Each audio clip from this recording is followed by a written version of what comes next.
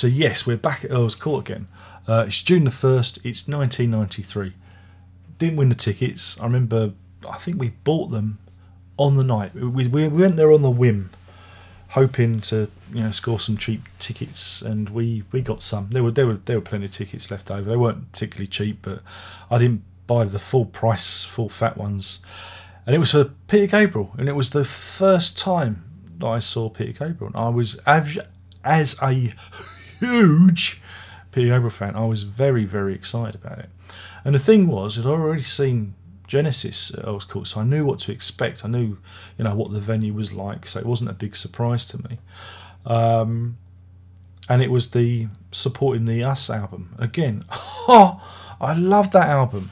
That album is probably my top album.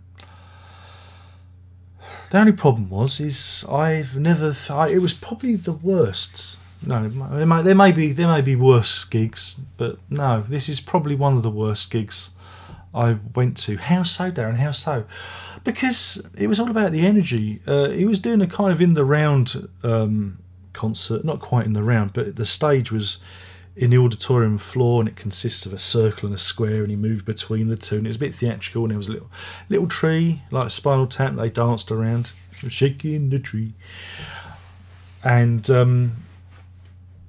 he was playing to the people at his feet,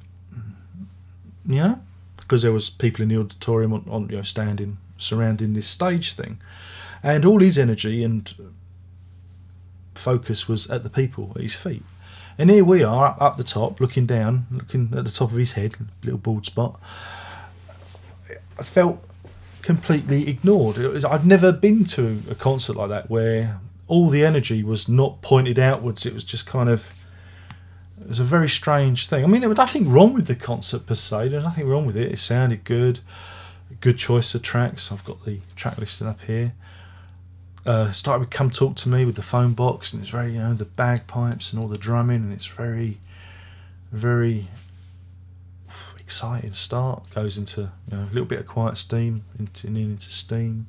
Goes out Frontiers, Mozza marching around across the river, which was really, I love that track so much. The Stuart Copeland drum version is absolutely killer. Slow Marimbas was nice. Shaking the Tree. And this little tree. Blood of Eden, again, another track I love. San Jacinto, Shock the Monkey, Washing of the Water. Salisbury Hill, I've heard too many times. Digging in the Dirt. I like Digging in the Dirt because of the cameras. They had these little head-mounted cameras, and they'd put up their faces, and it was all distorted and weird, and every member of the band had one of these. Would have cost a fortune to do. Now, you can just get one of these little mini cameras and put it on a thing on your head. It cost pennies, but I'd imagine it cost thousands and thousands of pounds to put these little cameras on their faces, and it cut. And I love Digging in the Dirt. It's one of my favourite tracks of his. Of course, the obligatory Sledgehammer, Secret World. Oh, fantastic! And they all get into the suitcase, don't they, and disappear into the stage. Good bit of stagecraft, but when you're up, you can see that it's down. It looks probably much more interesting. But when you've got a slight angle, you know that it's a trapdoor. I've spoilt the magic. I've spoilt the magic. Oh, Darren, you're terrible. What a terrible, terrible man you are. Encore In Your Eyes, which was nice, and he ended the show with Biko back in those days, which is something. But yeah, I mean, it weren't a bad gig per se, but when you've got somebody just looking down at their feet and not acknowledging, everybody that's around them, because again, there's all these tiers of people, all these floors, and he's just playing to his feet. That was a bit of a disappointment for me. I found that a bit hard to deal with, because I was hoping that I'd see more. But funny enough, the next time I saw him was 10 years later at Wembley Arena again. But more about that another time. Oh, you see what I did there? Oh, I'm a bit of a tease. But I wonder if it was a better concert. Oh, that was different, wasn't it? But yeah, it was my first Gabriel concert, and I was really looking forward to it. I remember I got a poster which I used to have up on my wall, and from the artwork from the album, and I might have bought a couple of posters actually, and the T-shirt. You know, you got the tour T-shirt. Spent a bit of money. I've got the program in my box of memories, and yeah, I mean, it was good, but it was just I've never been to that kind of gig before where, you know, all the energy was displaced and put somewhere else. But at least I saw it, and it was a, you know, it was an album.